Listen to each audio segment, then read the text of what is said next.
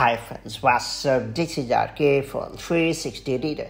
It's time to talk about the best tips to fix iPhone gets stuck on search screen. With iOS 16, Apple has placed the search button right on the iPhone home screen so that you can get started with searching with just a tap. Though the search button works reliably, at times it does start throwing tantrum and causes the iPhone to get stuck on the search screen. But there is no need to worry about it, as I have found some workarounds to fix the problem. That said, let's get started. First off, I would recommend you to hard reset your iPhone. When it comes to fixing an annoying issue like this one, hard reset has long been highly effective, so I'm going to give it a chance to fix the ill-functioning search button. To do so, press and quickly release the volume up button. Then press and quickly release the volume down button. Then you have to hold down the power button or the side button until you see the Apple logo on the screen.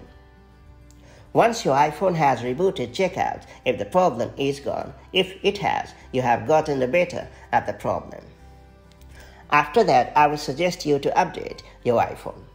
What if your iPhone often gets stuck at the search screen and you have to use the force reset to get rid of the problem? Well, in that case, it could be due to a software bug. Hence, updating the software may help you resolve the problem permanently. To update your iPhone, open the Settings app. Then tap on General. After that, tap on Software Update and finally download and install the latest version of iOS. Then I would suggest you to disable the search button. If the problem persists on your iPhone and your device often tends to get frozen while you hit the search button, I would suggest you to turn off the search button itself. To do so, open the Settings app on your iPhone. Now tap on Home Screen and finally turn off the toggle next to Show on Home Screen. Next up, I would suggest you to change the default keyboard app. If you are using a third-party keyboard app, make sure the keyboard app is updated and running well. Should the third-party keyboard app continues to misbehave, even after you have updated it, change the default keyboard app and choose Apple's Quick Tap keyboard app. To do so, open the Settings app on your iPhone. Then tap on General.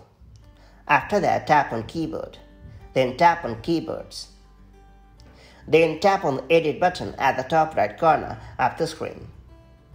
Next, touch and hold on the three horizontal lines next to your keyboard and drag it at the top.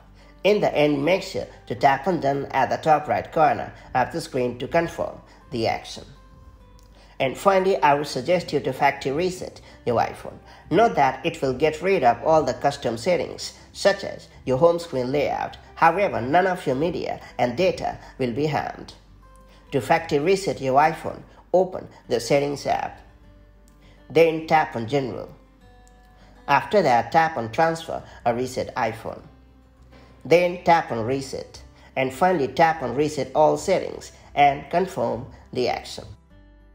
That's all there is to it. Hopefully you have gotten the better of the problem and your iPhone has returned to normal and the stuck search screen is gone for good. Make sure to share your feedback along with a tip that has helped you overcome this frustrating problem. And I'll see you in the next video with more such handy tips and tricks. Till then, stay safe and have a great time. Bye.